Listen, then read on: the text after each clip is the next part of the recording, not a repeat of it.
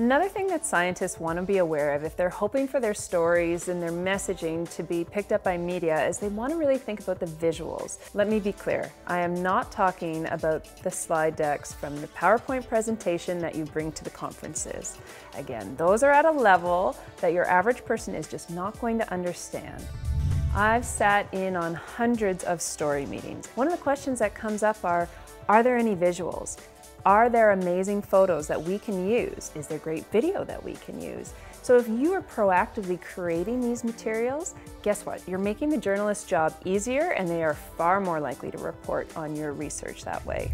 Take an extra day, finesse some beautiful visuals that really help visually articulate your research, and your story is far more likely to get picked up by the media.